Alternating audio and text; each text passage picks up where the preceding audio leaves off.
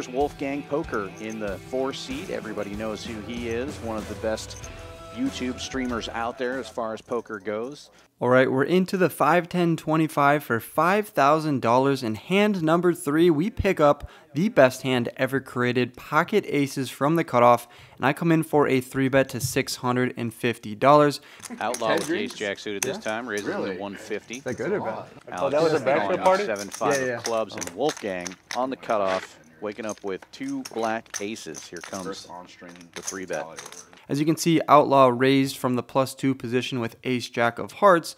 So when I 3-bet him, the action folds back around to him in the +2, and now he has a decision. He could either put in the call, he could of course fold, which would be kind of nitty, and then he could go for a 4-bet. Let's see what he decides to do. Happened to be here that weekend, we just started playing like 25, 50 heads up. And Outlaw finding a 4-bet here, making it 1,600. He's running into it on this one. He elects to go for the 4-bet, and I think a lot of his decision has to do with Alex putting in the cold call for the 150.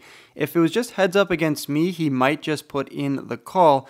But if he just calls here, it invites Alex to come in as well. And ace-jack suited probably doesn't play the best 3-handed. So he puts in the 4-bet to $1,600, which I definitely appreciate.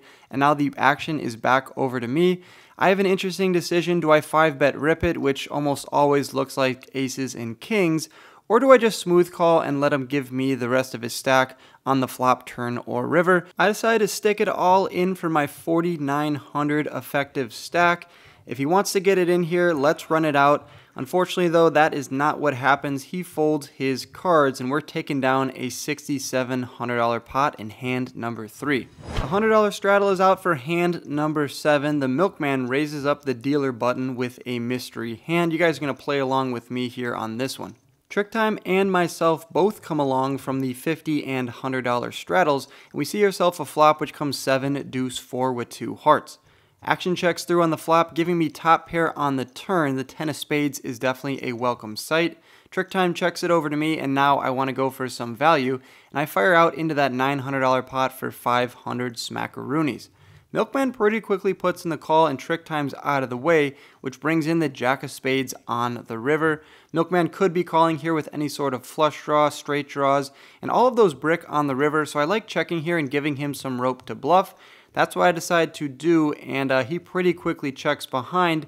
I turn over my cards, and he had 1 pip lower, queen 10 offsuit, so he definitely would have called a bet here. I missed out on some value, but a great play by Milkman not betting for value on the river and owning himself.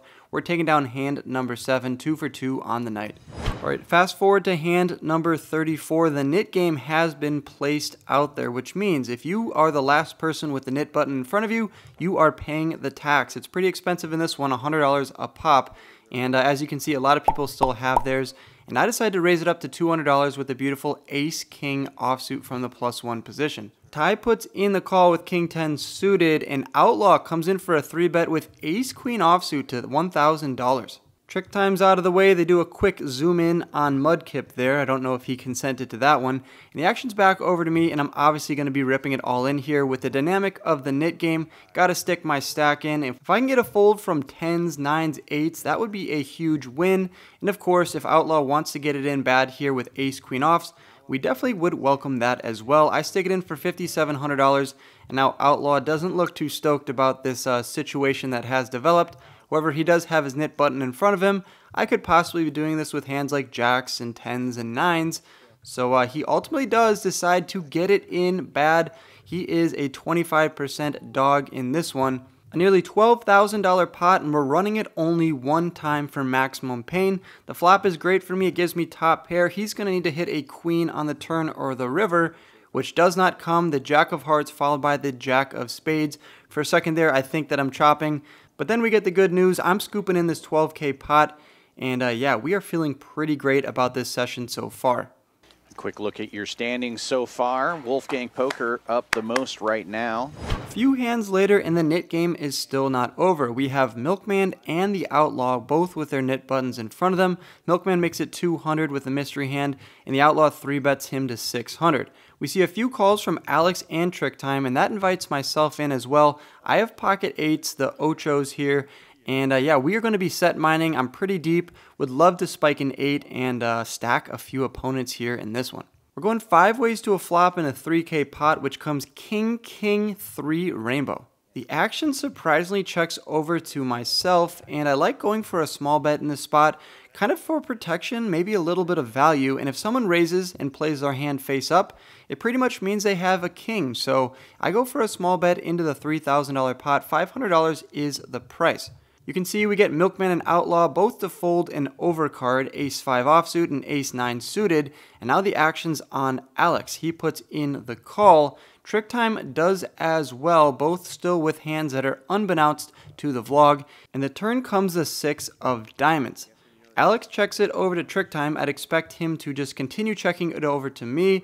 I was telling the story in the flop that I had a king, so I'm not really sure why he's leading out into me now for a pretty good bet. $1,300 is the price, and now I'm in a weird situation. The 6 of diamonds really shouldn't have changed too much. The only hands that Trick Time probably would want to have slow played on the flop would have been pocket 3s and then maybe all of his kings, considering there was no flush draw immediately on the flop. So when he just donks into me, this is pretty much never a bluff.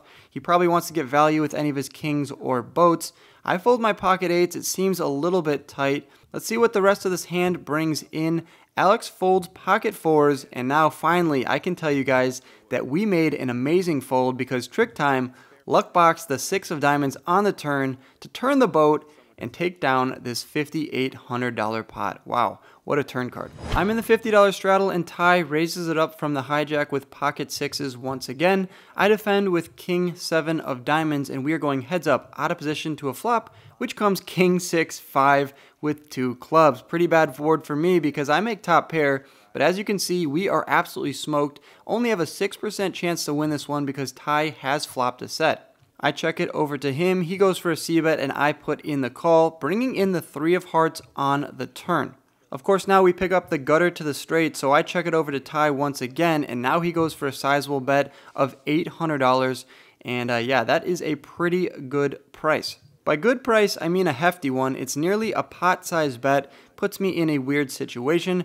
Without the gutter to the straight, I think now we can consider folding. Not exactly sure what he would barrel turn as a bluff other than hands like 7-8 and all of his club draws like Ace-5 of clubs, Ace-Queen of clubs, Ace-10 of clubs. So yeah, given the fact I picked up a few more outs on the turn, I decided to put in the call, and the backdoor heart draw completes with the 8 of hearts on the river. I check it over to Ty on the river, and I'm just hoping and praying now that he gives up with his missed clubs, which is unfortunately not what happens. Into the $2,400 pot comes an overbet for $2,600. Of course, he could still have some of those missed draws, but at this point, he's taking such a strong line, betting flop, turn, and river.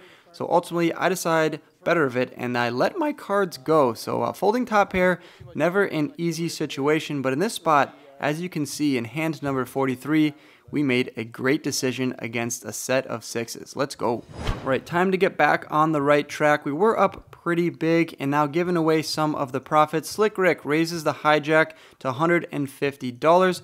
We're going to cover up his hand here for this one, and I pick up Ace-5 suited from the big blind. And of course, I'm going to come in for a 3-bet. I go large here for $725. Slick Rick puts in the call, and that means we're going heads up out of position to a flop, which comes Queen 7-6 with 2 spades. Interesting And a fair flop.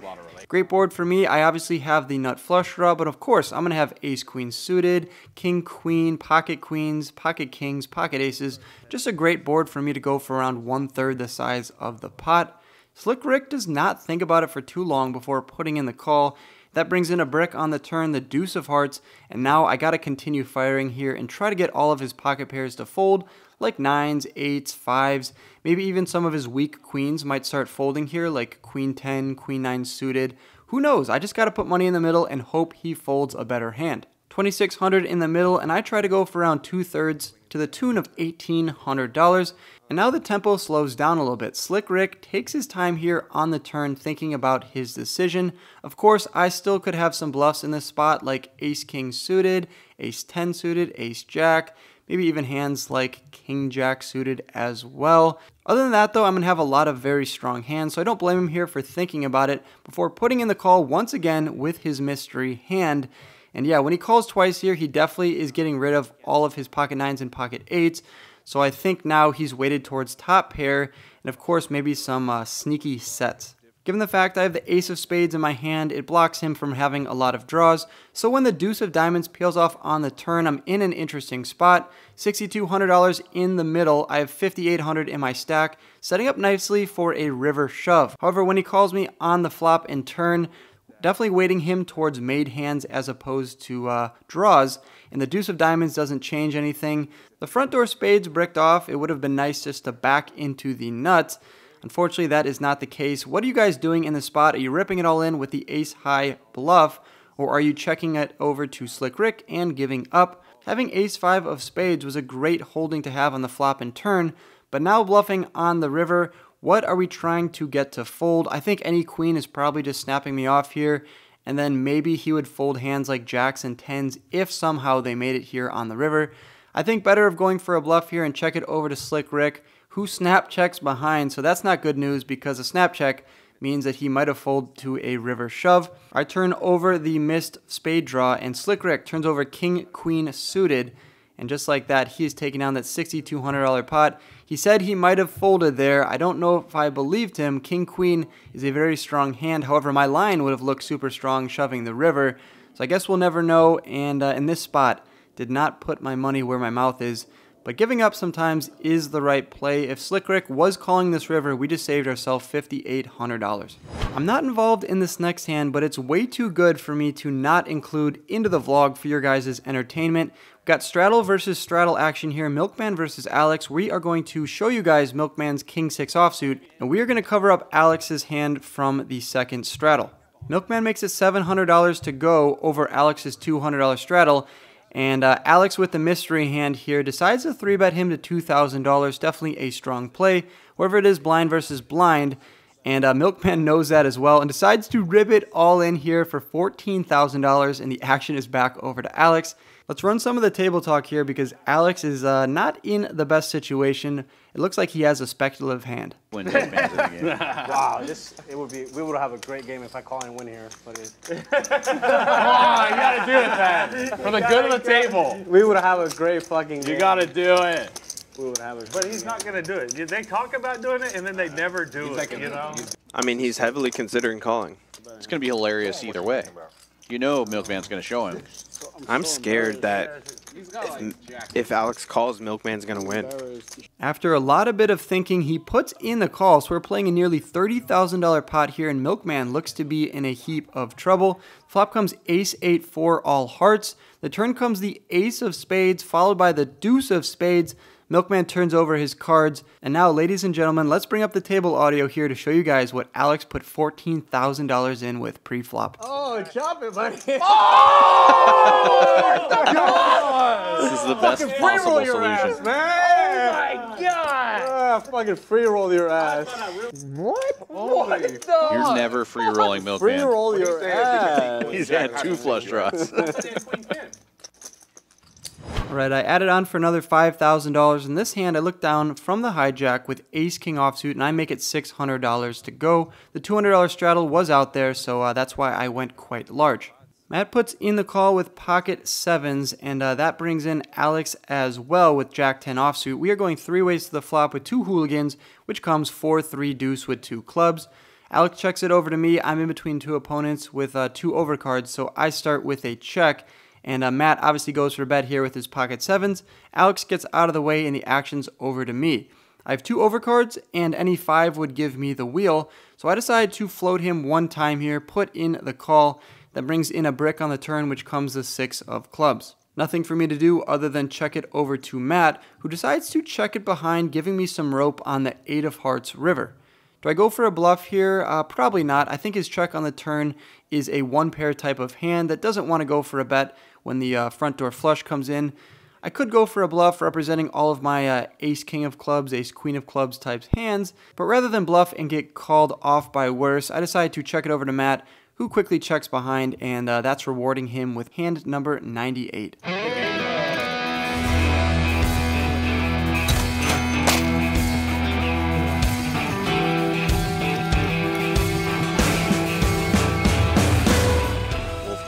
suited queen reaching for raising chips, makes it 300 to go. In the very next hand, the $100 straddle is out there, and I make it $300 to go with queen 8 of clubs. We got Slick Rick and Alex both putting the call with some mystery hands, and we flop ourselves top pair on a queen 5 deuce monotone board. Action checks over to me, and on 3 diamonds with no diamond in my hand, I like to start with a check here and see what the turn brings in. Seems like a break, it comes a deuce of spades, and now Slick Rick decides to bet out into the field. Into the $1,000 pot comes a bet of $350. Alex puts in the call. It could be a 1 diamond type hand. I still have top pair. It's a pretty cheap price. I'm going nowhere. Put in the call, and off to the river we come. The 4 of hearts peels off, and Slick Rick now slows down and checks. Seems like a 1 pair type of hand. Something between 6s and 10s would be my best guess. And when he checks, it looks pretty weak, so Alex fires out for $2,000. A lot of bluffs that Alex could have here. He could have ace-10 with the ace of diamonds. Basically, any 1 diamond type hand would want to go for a bluff in this spot. When I just call on the turn, it also doesn't look very strong, so I don't blame him here for going for a $2,000 bet. Puts me in a weird spot because he's going to have a lot of bluffs, but of course he could have some made flushes as well on the flop. He could have some boats like pocket 5s, maybe he has a deuce in his hand, or maybe he just rivered pocket 4s. Either way, I think I have the best hand a lot of the time, so sometimes got to put in the 2K here. It is a lot of money, but if anyone's capable of bluffing, it's definitely Alex. So I put in the 2K. If he has a better hand, he's going to get paid off. Slick Rick gets out of the way with pocket 9, so his hand looked pretty much exactly like what it was. When I put in the call, Alex turns over the bad news for us, 3 deuce of hearts. So we turned 3 of a kind there, and he is getting maximum value from my queen 8 of clubs, taking in that $6,000 pot. And now look at that, we are down $6,200 on the session. After our hot start, we have some work to do. I top up for an additional $5,000, and we find ourselves in another weird spot here. Cutoff versus small blind. Alex makes it $200 to go. I 3-bet him to $800, and he puts in the call. Queen 7-7 is a good board to go for a range bet on. That's what I decide to do, and Alex decides to put in the call. Turn comes the 4 of diamonds, and I'm going to continue barreling on this. I have all the ace queen, pocket kings, all of that good stuff, so I decide to make it $1,200 on this turn. It should fold out a lot of his worst hands, and unfortunately though, he puts in the call, so his bluff is going to come to the river until our bluff turns into a made hand on the king of spades. I am now going for value. I decide to fire out for 2K. He snap calls me. I turn over my cards, and look at that. King 10 offsuit is what Alex has. We are chopping that. Pretty unfortunate, though, I couldn't get him to fold on the turn. Not exactly sure what he was floating me with there, but we're chopping up that 7K pot. In hand number 107, we're going to make this a quick one. I make it $600 over a $200 straddle. Brings in a few players, and the flop comes monotone, but gives me top pair. Alex leads out for 400. I put in the call, and Ty goes for a check raise. When he goes large here, we have to fold our top pair. Just no sense in giving him a ton of money. I fold my cards, and Ty, sure enough, had the nut flush draw. A big overplay there by him, but we welcome it. It saves us a ton of money. And now, ladies and gentlemen, hand number 121, the best hand of the vlog, and we saved it for last. $100 straddle is out there. Alex makes it $300 to go from the dealer button. He's got a mystery hand, and Trick Time decides to call with another mystery hand from the small blind. Action's on me in the big blind, and now I decide to 3-bet to $1,400. Alex has been getting a little bit out of line. His dealer button range should be pretty wide, and when Trick Time just calls from the small blind, don't really think he's trapping too often from there, so it's definitely a lot of middling pocket pairs, some suited connectors as well. I like this 3-bet here for me. I probably could pick a lot of better hands to do it with, but this should get through a large portion of the time, and I would just take down a bunch of dead money. Unfortunately for us though, I'm going against 2 of Houston's finest degenerates here, and both Alex and Trick Time come along here, and look at that, we are playing a $4,300 flop. Pretty good flop for me when I have Jack 10 offsuit. It comes 8-9-3 rainbow, and I decide to go for a c-bet. $1,600 is the price I lay both of my opponents, and we can see that I was correct by thinking Alex had a wide raising range pre-flop. Queen 7 of diamonds is what he put in the call with there, and he folds his cards. Action's over to Trick Time, still don't know what he has. He puts in the call, so not great news for us. However, if he's just holding on with 1 pair, I might be able to get him off that on the turn. Of course, we could also spike a 7, Queen, 10, or Jack and maybe give me the best hand. So a lot of outs here if he puts in the call, which is exactly what he does. That brings in a great card on the turn without giving me the best hand. It comes the King of Clubs. Trick Time checks it over to me now for a second time. And of course, if I was bluffing on the flop into two opponents with King Queen, King Jack, Ace King, all of that good stuff, I now of course have made the best hand. I want to shove here with all of my bluffs like I would with all of my made hands like pocket aces, pocket nines, Ace King suited. So I decided to rip it all in for $4,400. And now let's show you guys what Trick Time is debating calling with. Pocket sevens. Let's get that hand in the muck. How can you call here with pocket sevens? Let's roll some of the table audio because, yeah, he was saying some funny things while he was deciding what to do. I want to pay. I just want to, you know, like my intention going in here was to check call. I could have ripped the flop, but I was like, man, he only has half high, you know, like just make a tough spot. But also, I'm going to feel pretty crazy if you show me like that hand or that hand or that hand. Well, you're not going to show me, but if you show me that hand, that hand, that hand, or that hand or that hand, then I'm going to be pretty upset. But if you have it's that definitely hand, one of those that hands. hand, that hand, that hand, that hand, that hand, that hand, that hand, that hand, that hand, you win. Which hand do I think you have? Is it that,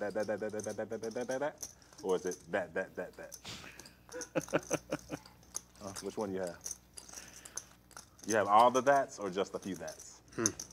As you can see, he has a 73% chance to win this, but how can he call here with fourth pair? I would have to be bluffing, obviously, for him to be good, and even a lot of my bluffs have two clubs in it, so now he's not in the best spot in the world. Ultimately, though, he's playing some Houston poker and puts in the call. That's rough news for me. I'm going to need to spike any 7, any queen, any 10, or jack to take this one down. Let's keep in mind, though, Trick Time has 2 7s in his hand, so a few less outs there for me. We're going off to a river one time here in hand number 121. It's a $16,000 pot, and can the river one time be a good card for us? No, it's the deuce of clubs. So Trick Time rewarded with that absolutely insane call. Nice hand, sir. He's taken it down with my favorite hand, pocket sevens, using a trick out of my playbook there. Pocket sevens, taking down a 16K pot. If he folds there, we are almost even on the session. If he calls there and we hit a 10, jack, 7, or queen, we'd be up a few K. But ultimately, the worst of the 3 options happened. He called, we lost the hand, and let's bring it to the outro. All right, you guys, that's wrapping up that nightmare of a session from Houston. Traveled all the way down there to buy in for 5K. Topped up $5,000 3 different times. I was in for 20. Got out for $4,600, so a loss of $15.4 thousand in around 6 hours of play. A few things could have gone better for me. Maybe I find the bluff there against Slick Rick with ace-5 of spades, and maybe Trick Time doesn't call with his fourth pair. Of course, we could have spiked one of a bunch of cards and won that pot, so that's just the way the variance rolled for us tonight. Yeah, definitely not stoked about that. We are going to bounce back, though, the next video, so subscribe if you're new here, because the next video might be my best video I've ever posted on the channel. I'm traveling all the way out to Buffalo to go to a football game and play in a private 5-10 game with a few NFL players, some of which are probably on your fantasy football team at the very moment. So, if you guys are new, definitely hit the like and subscribe button. A lot of cool content coming your way to wrap up 2023. I'll bounce back, you guys. Don't worry about me. This 15K loss, we're going to brush it off and head down to Buffalo and then back to Houston a few days after that to try to get all of my money back. Thanks for all the support, you guys. Good luck in the next session that you guys decide to play. Good luck from me. As always, I'll catch you in the next video. Peace.